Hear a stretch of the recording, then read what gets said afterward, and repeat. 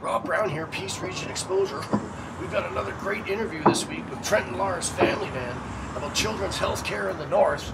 We've got another fitness minute with Debris, another drink with Nolen, another off-the-rails conversation with Robert Portman, and another movie talk with the guys at MacWood, Grady and Ryan.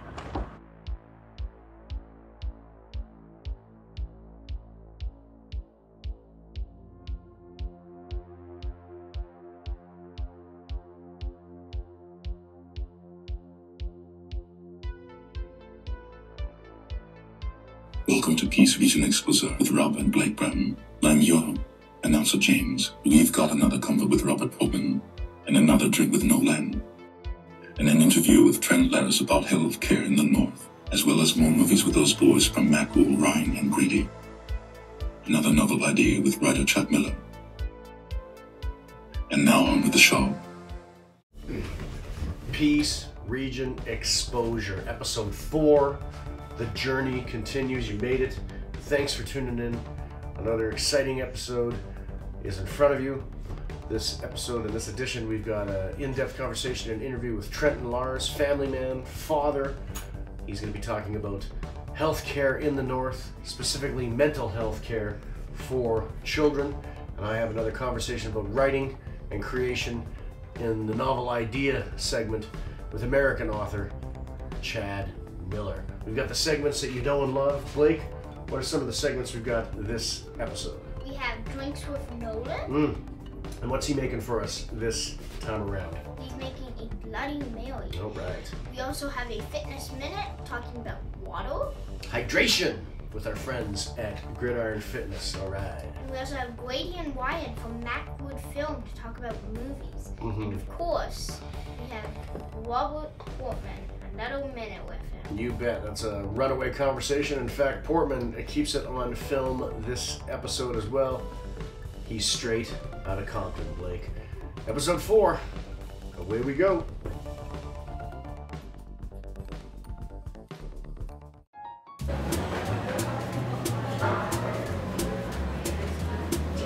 All right.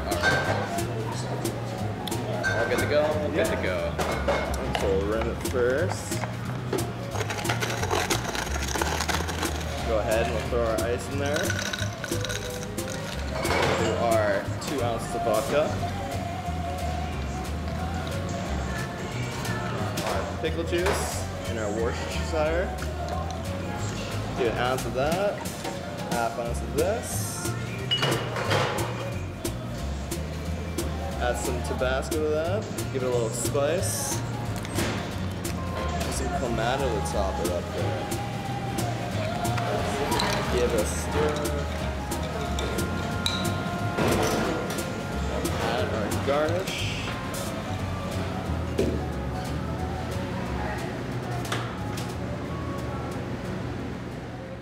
Peace Region Exposure, Faces of the North. We've got 4 faces for you. 4 T's. Tristan, Tyson, Taven, and Dad Trenton. Is that right? That's right. So, Faces of the North, interesting people, things that I find intriguing. We first met a few years ago, but one of the reasons we've had an ongoing relationship is health access and access to health benefits, health services in northern British Columbia. Talk to me, as a father of 3, how that goes. How that works. So my oldest son Tyson here, he's been going through a mental health crisis for a couple years, and just to get access to services, it's your waitlist plus. They lose your stuff and everything like that, like your requisitions from your doctors. And there's just no coverage. You have to go down to Vancouver to get any access to services up here. Even for follow-up services after that, it's just a fight to get services and stuff like that. And it's not just us; it's lots of other families out there too, right? And I mean, it's something that, you know, wearing different hats, even on the political side of things, where we know the local RCP are getting called for mental health calls where that's not their expertise. Exactly. Or business sometimes. Same thing, because the adequate mental health services are just not available. Right? Yeah, readily available. That's right. We had a call with the RCMP had to come for a house, things got escalated with mental health, right? Our CMP came and basically chased them across with their police cruiser, and we went in and talked to the watch commander after, said, well, you know, we just don't have the training and resources to deal with mental health up here, like a big city like Vancouver, Kelowna, other places that you see that are more equipped to deal with it. And just to be clear, we're talking about the chase is on. We're talking about grown men, RCP, chasing the kids. Yeah, that's right. Yeah, chasing an 8-year-old across the, right? Yeah, no. Quite the scene. Oh, it is, right? And that must be like traumatizing, right? You know, for somebody that age, right? When they're chasing them on his bike type thing across the thing. Then we're in the hospital for 7 days after that. You know, they tell you, oh, we're gonna send you down to Vancouver, you know, within a couple of days and everything like that. And oh, it's gonna be a few months, right? And right, the communication for it seems to, they don't know, and the services aren't up here, so you have to travel for it. And it's just, the wait lists are terrible, and then getting back and having nothing still, it's awful. Well, let's face it, even if the access was, you know, to Prince George or further south, you're still talking about massive amounts of drive for a family of exactly, 5. Right? And there is really no funding for that because, you know, he's not dying. It's just mental health, right? He doesn't have something like cancer, anything like that. You know, you get some travel assistance and stuff like that, but the bills keep rolling while you're away, right? Well, to date myself, when I'm in my 40s, I can remember when mental health became not an issue, but something people would look at and take more seriously. Yeah, that's right. You know, just as a broken arm or a broken leg. Yeah, and they're starting to look at it more, and the big problem with it is access to, you know, doctors as well up here, right? Especially, you know, we're talking youth mental health, but I also have, you know, friends who are struggling with mental health as adults, and they're saying, you know, I can't get to a psychiatrist because I can't find a family doctor who will refer me that way. Well, it's not to make light of it, but the same issue would have if you're dealing with youth golf programs. Right. If you don't have a golf pro that's willing to teach youth to move up here, exactly, you still have that access issue, right? They have, you know, they have the Northern Health Quick Line and stuff like that, which is supposed to alleviate access, but when it comes to more complex needs and stuff like that, they don't want to follow you long term because it could be a different doctor you get on the phone every time, right? So they say if you can't get a family doctor, we'll call this line, right? Emergencies are just a band-aid to it. Let's face it, right? And so you go into emergencies, you spend 4 or 5 days with experimental medications at this point, right? Because they don't know what they're basically it's different. Oh, we're going to try this out, see if it works. If it doesn't work, you end up in emergency again rather than doing a full psych evaluation, everything like that. Well, the other thing too, I would imagine, is the minute you're dealing with a child, you're dealing with a limit. And not a limit that they age out, but you're dealing with a 12, 13-year-old file. That's right. That's always going to progress. Well, even staff don't last that long. Yeah. And then even if you had the staff, that's exactly it. The file's being moved around. Right. And there's nothing up here that, like for under 14. Closest place is Prince George. They have their APA unit there, their adolescent psychiatric unit. But that's only if you're under 14 you can get there. Anywhere else, it's BC Children's down south, and you're there 3 weeks to a month, and if they get the diagnosis wrong the first time, you're going back, right? Yeah, and that's time off and everything that comes with exactly being employed. Yeah, both they expect both parents to come and get information is obvious because they want both to learn how to, you know, help deal with the child when there is an escalation and the best planning for them and everything like that. So, you know, both parents take the time off. You know, your mortgage and your hydro and everything else. They don't take time rolling. off. Yeah, exactly. No, right, exactly. BC Hydro never has mental health. Right, and then to have, you know, have to have a good employer who will allow you to take that time off too, right? You know, for several months at a time type thing throughout the year, right? No, absolutely. Mental health issues, especially as it relates to children in the north. We're here once again at Gridiron with Deborah. We're going to talk about water, hydration. What does that mean? So being hydrated, you definitely want to be making sure that you're drinking water throughout the day. Honestly, not everybody drinks nearly enough water. Like 2 liters minimum a day is what I would recommend starting. So before breakfast, in between your snacks, lunch, and definitely bringing water with you at the gym will prevent muscle cramps as well, especially if you're starting out working out. Since you're at Gridiron, so definitely fill up your water jugs before you come. I always recommend getting a bigger water jug as well, so the more that you can carry, better, especially to have like on your desk. When having a water bottle with your straw will definitely help you reach your water goals as well, because a lot of times people just don't like lifting up their cup, and they just will bring it over with the straw and everything like that.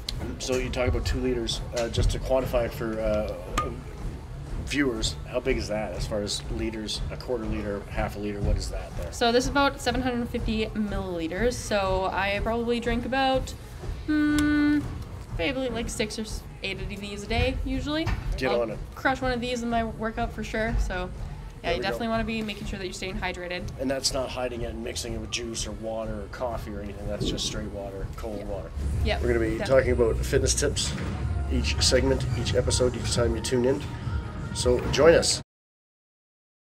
Just jump right into it. I mean, you know, how did you get started writing? Is it something that you just, books were a big thing with you younger, and you were, a voracious reader, or? Not, well, not in the beginning. When I was really young, I equated reading with like schoolwork. So I avoided it. I hated reading. But then, a couple books that they make you read in school really got me into it, such as like To Kill a Mockingbird and Frankenstein was a big one when I was younger. For sure. And so it got me into reading just a little bit. But once really college hit, that's when I started really reading for fun. One of the first books I ever read was Kurt Vonnegut's Cat's Cradle. And that it was such a different way to tell a tale. It kind of blew me away. But what really got me into writing, my friend took a writing class in college, and his story blew me away. It was more like a Jack Kerouac type of story, not the genre that I write in. But I saw that he could do it, and I was like, well, if I'm a reader, and why not me? So I wrote my first short story, and probably looking back on it, it's probably pretty terrible. But I just kept at it, and after 25 years, it's not just a hobby, just was more of like an identity of like who I was. So I just been crafting my skills and honing my skills for the last 25 years, and here I am. And that's exactly it. I mean, it doesn't matter how you start. The minute you start and finish something, and again, this doesn't even have to be writing. We could be talking about plumbing a toilet. The minute you do it for that first time, it's going to inform the second time, and you're always going to learn from each one that you finish something, right? So I imagine every piece of writing you finish, and even in the midst of, there's always a lesson to be, and I don't mean, it's a moral lesson or something like that, but there's a lesson on craft or how to do things better or different, what works and what doesn't, and you just build it up over the years. And maybe some of it's ego, but every time I write a new story or a new novel, I'm like, this is the best thing I've ever written. But then you look back like 10, 15 years ago, I'm like, it wasn't that good. I've grown from there. So it makes utter sense, because that if every new thing you start is the best thing, well, that's the next thing, right? Right, because you've grown from there. But then you go back and like 10 years ago, even though at the time I thought it was the best thing, and 10 years ago, I'm like, oh wow, it wasn't the best, and look where I've grown from there, because each step is but you can certainly see like in your own writing, the progression from when you did think whatever that piece was the best, to the next thing you did, to the next thing, and there is a building. Yeah, well, there you go. Of course. So I waited some time before I kind of jumped into it, but the way I wrote my first novel, I began with a short story, and at the time, just like we discussed, it was the best thing I've ever written. And even back today, because I wrote it maybe 4 or 5 years ago, even today, it's probably the best short story I have written. I think it holds from the day. And I didn't want it to end there. I saw the story and I was like, you know what? There's more to it. There's more to the characters, and there's more I could build off of. So it was kind of like a seed that I created, and I planted it, and then it kind of grew into a novel, and I kept on going with it. And then it became my first novel that I put out there, and so right now it's published. And then, just so we're clear, that is Prisoner of Fear. That's The Prisoner of Fear. Yeah. There we go. It began as a short story, and the short story is called Mother Hen. Okay. And even though the short story is not technically in the book, but there is a chapter called Mother Hen. And it's kind of like almost like the centerpiece to the whole novel. And that's if anyone has bought the books, for any author, the biggest thing you could do for them is leave a review, good or bad. Let's say you give it 1 star, that's fine. Be honest. but leave a review. That's huge for us. So I write at night primarily. Like I said, I don't get much sleep. So when everyone's asleep, I'll write. And then other times when I'm picking up my girls from school and I'm sitting in car line at school, I'll whip out the laptop. My girls take gymnastics class, so that's an hour where I almost 100% always write. Gotcha. Yep. And it's hard because you have to turn the juices on. You have to be ready to go. If you're not in that creative mood, you don't want to force it. Sometimes if that's the case, then I'll just edit. Away we go. The days off of work are essential, especially when the kids are in school. So I write a lot more during the school year than during summer, obviously. But yeah, I always fit my time in. At least once a day, I'm doing something regarding writing, the writing process, something. Well, that's absolutely a great place to end this. Prisoner of Fear, and like you said, Prisoner of Fear and Paroxysm of Fear are out there. But my next project that I'm writing is very exciting because I'm teaming up with 5 other authors, and we're going to write in the same shared universe. And it's Western based. The universe is called the Barter Wars, and I'm writing a series of 3 novellas called Cerberus, and it's kind of like a spaghetti Western meets Greek mythology. So, like I said, it's way out there. It's way different than the last 2 that I worked on. So it's coming out in March. So by the summer. It'd definitely be out there.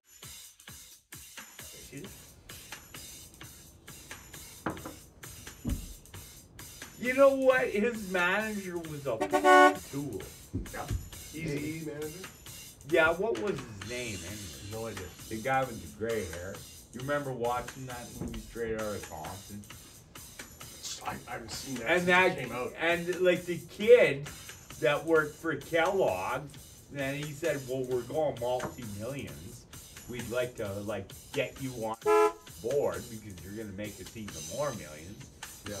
The kid and Ice Cube's like, you fucking...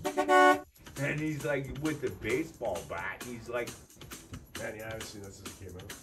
You gotta watch Straight Outta Compton. Straight up true shit.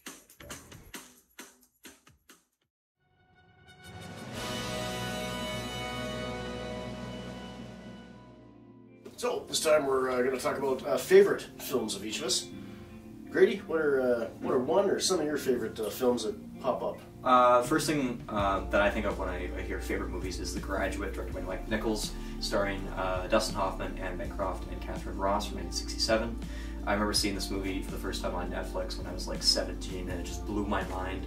I love the comedy, the mix of drama, the classic late 60s, early 70s cynical sort of ending. I just think it's fantastic. I cry laughing no matter how many times I see it when Dustin Hoffman is in the hotel lobby talking like Buck Henry, and he's talking about like, I only have just a toothbrush to bring up, and the bells hitting his hand and all that sort of stuff. So yeah, The Graduate is probably my favorite movie.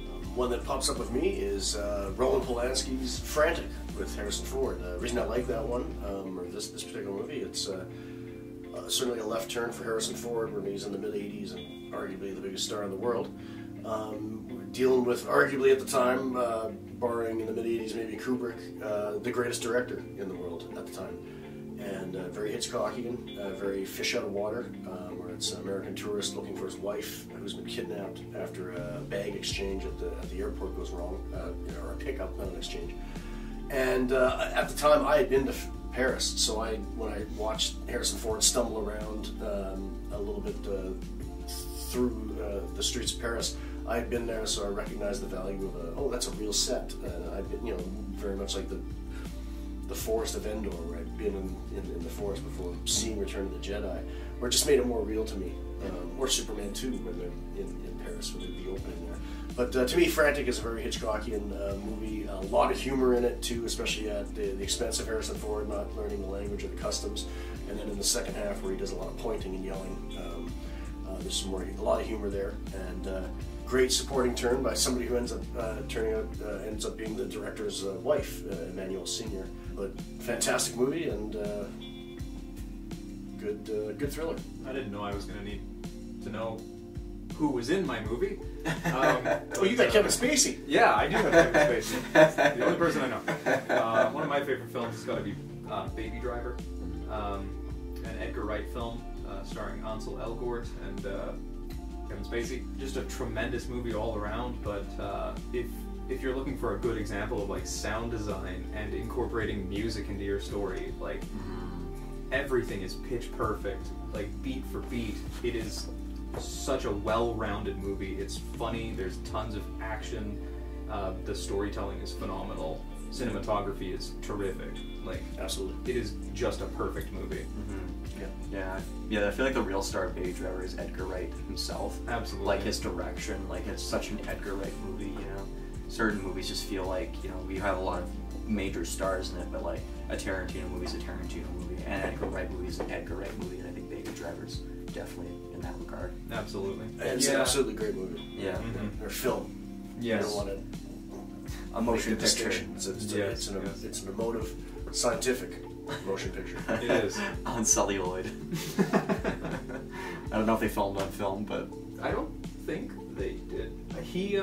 Edgar Wright used film for The World's End, I believe, which was still a very recent film. Yeah. But I thought it was so strange that he would choose to work with film at that point in his career. Yeah. So maybe it's just something he prefers. Yeah, like a lot of filmmakers are just very like, this is like, even Rian Johnson, who's a pretty contemporary director, he's like, I shoot movies on film for the most part. Fincher and Tarantino are certainly that as well. They're not bending, whereas like, personally, could care less, right? Yeah. I don't have the money to burn on film. So exactly. I like the cheaper costs of just, you know, hundreds of hard drives. That's how you do it. So, stop the zoetrope, and we'll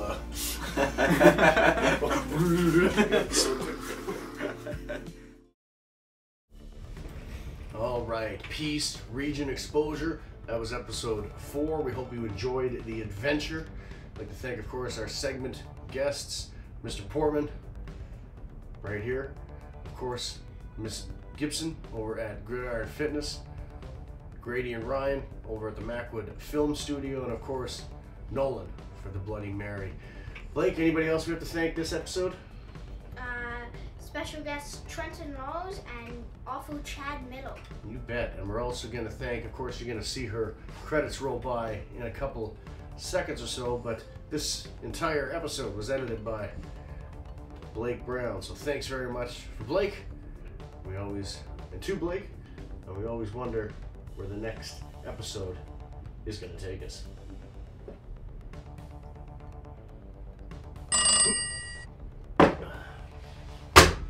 Peace, Region, Exposure.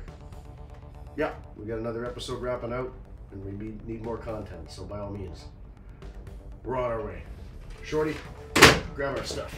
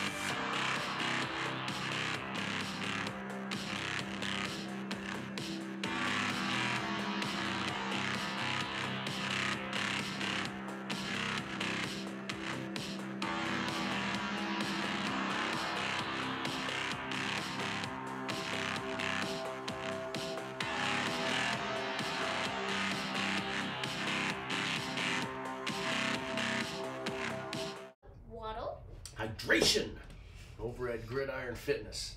And we also have Grady and Ryan, right? It's Grady and Ryan. Never heard of them. Yeah, it's Grady and Ryan. Grady and Ryan from MacWood Films.